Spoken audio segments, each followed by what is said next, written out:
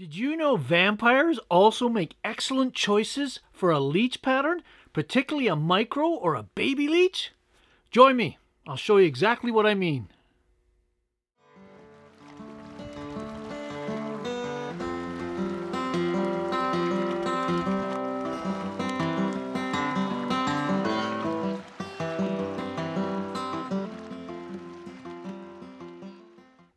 Hello everyone, I'm Phil Rowley and welcome to my fly tying bench. If you've been here before, thanks for dropping by once again. If this is your first time visiting here, I produce fly tying and fly fishing video content that I hope makes your next day on the water just that little bit more successful. Today we're tying the baby vampire, or as I like to call it, the Eddie Munster, in reference to the Munsters TV series for those of you who remember. This fly is a variation of Todd Oshie's excellent Stillwater pattern, the Vampire Leech. Todd is a competitive fly fisher and has proven this fly to work throughout the world.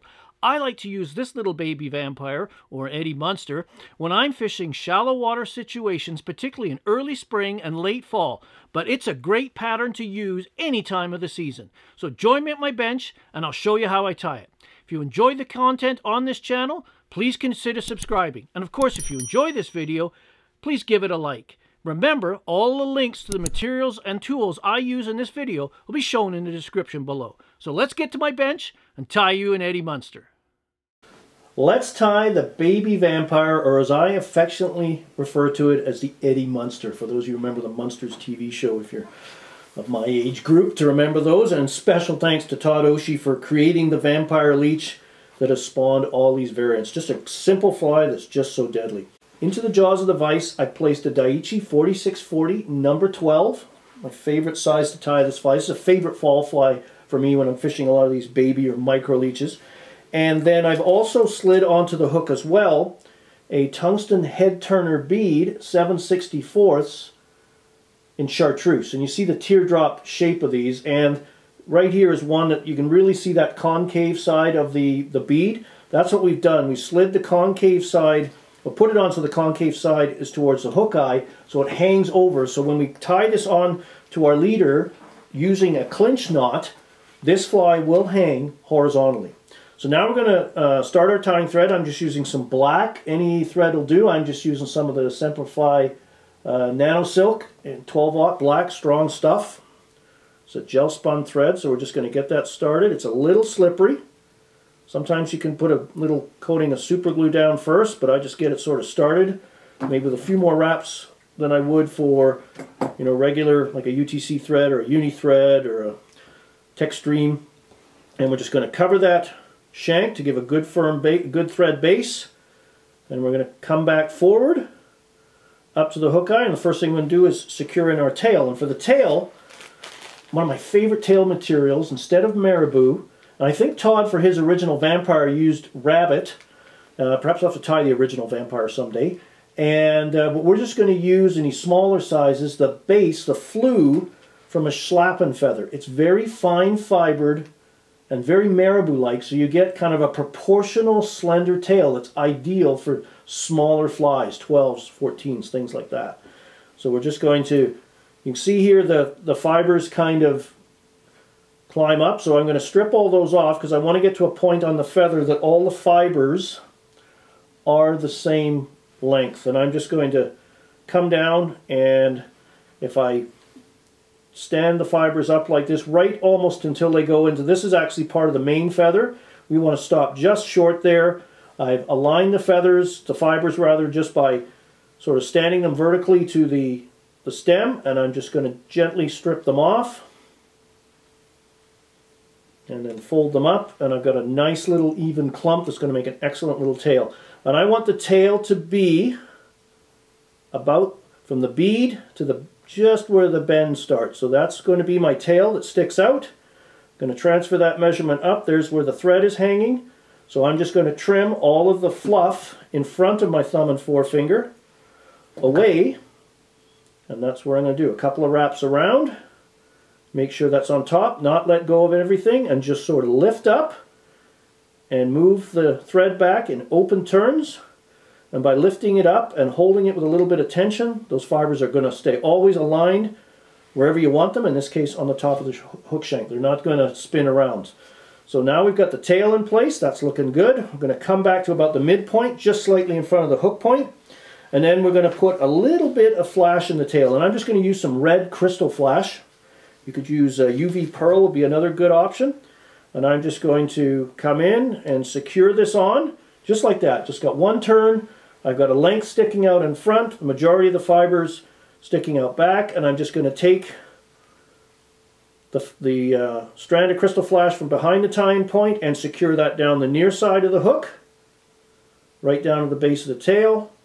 Come back up, grab the remaining strand, hold it down the far side, and just walk that thread back. So what I've done is I've sandwiched the tail, the Schlappen flue tail is sandwiched on either side by a red strand of crystal flash. I'm just going to stroke them together and trim the crystal flash just slightly longer than the tip, so it's a little bit of a flash tail. You can see when that goes together, it's going to get wet and all blend together and just give that nice little attractive. You don't want to overdo it. One strand down each side is fine.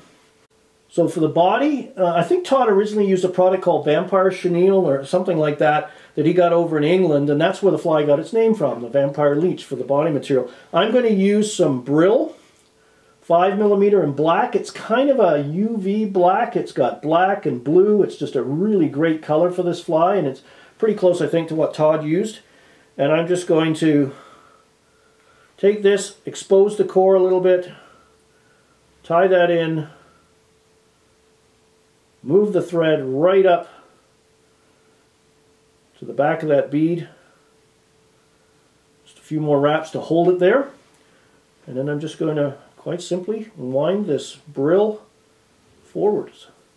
So one wrap directly in front of the previous wrap, and use your thumb and forefinger to stroke those fibers back. We want these fibers to stick out as much as we can. We try not to trap any down.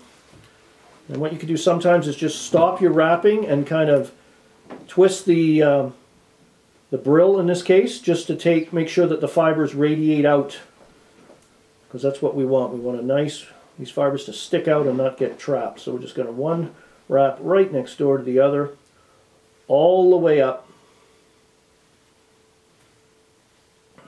right behind the bead. Just pack it in there.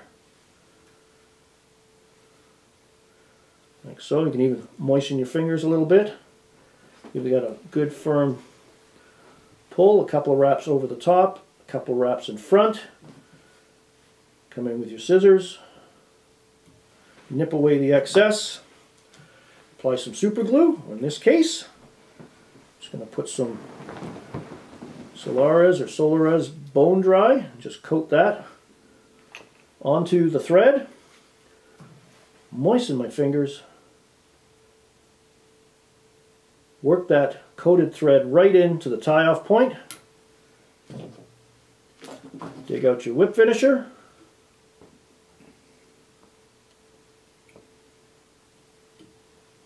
do a nice little whip finish, and then find your tying light, come in and cure. You can really see how that Chartreuse bead pops as I'm curing the bone dry. But you could also tie these with a hot orange, but I've had really good luck, particularly in the fall months, fishing this fly under an indicator with the Chartreuse bead. So if it ain't broke, I'm not going to fix it. So there you have it. There is the THT Baby Vampire, or as I prefer to call it, the Eddie Munster. Just a deadly little micro leech pattern that's fast becoming a favorite. This and my Baby Leech, bruised, be my go-to mini leech or baby leech patterns. So the key with these head turner beads is how you tie the fly on to get them to suspend horizontally. So you just want to take your tippet, in this case using some of the Fluoroflex Strong. This is some 4X. Use 4X, 3X, 2X. And you can see I've tied this on using a clinch knot and cinched that knot just back a vertical towards the hook point, and this fly will hang perfectly horizontal. Now if you're casting and retrieving this fly, you could certainly tie it on this way. I probably more often use a non-slip loop knot like I do with the majority of, with all of my cast and retrieve presentations, but whenever I'm hanging any kind of slotted bead or now these tungsten head turner bead flies on a jig hook or a standard hook, With the concave side of the bead pointing forwards, you'll be able to balance any hook you want. A scud hook, a standard shank hook, or in this case, a jig hook. So keep that in mind whenever you're using these beads if you want to fish them vertically in a balanced configuration.